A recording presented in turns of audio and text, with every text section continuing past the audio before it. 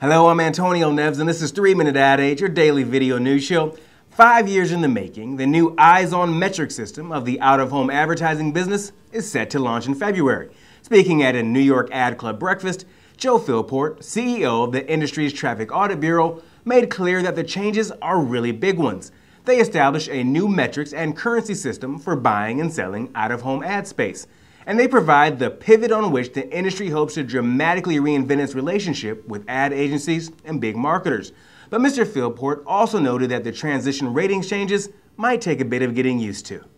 The new currency will be called Eyes-On and Eyes-On Impressions. It will replace DECs as the new tool.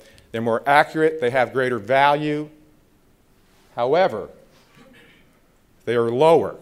The average value of an EOI rating compared to DECs is about 40 to 70% of the value of DECs. Another way of saying that, for most boards, 40 to 70% of the people who pass it notice the unit and the advertising on it.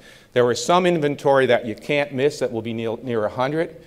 And there is some inventory that is placed very far away from the consumer. It'll be lower, but that's the range. But there's good news. Even if cost per thousands doubled for our medium, we would still be cost effective against the media you're selling against. So that really is not a concern.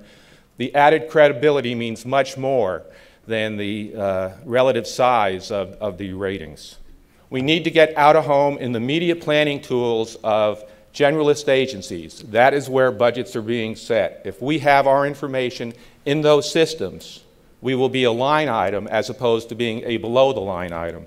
And the ultimate goal is to get the data in front of advertisers in their ROI measurement systems so that they can effectively assess the value of out of home relative to other media in its ability to move products. And I think over the course of the next year and a year and a half, we'll see that evolution from migrating from out-of-home specialists into generalist agencies and then into advertisers. We have to evolve the way we position ourselves to really demonstrate the value of out-of-home to advertisers. And that's the context that Eyes-On falls into. And that's it for this 3-Minute Ad Age. Thanks so much for being with us. I'm Antonio Neves at Advertising Agent New York.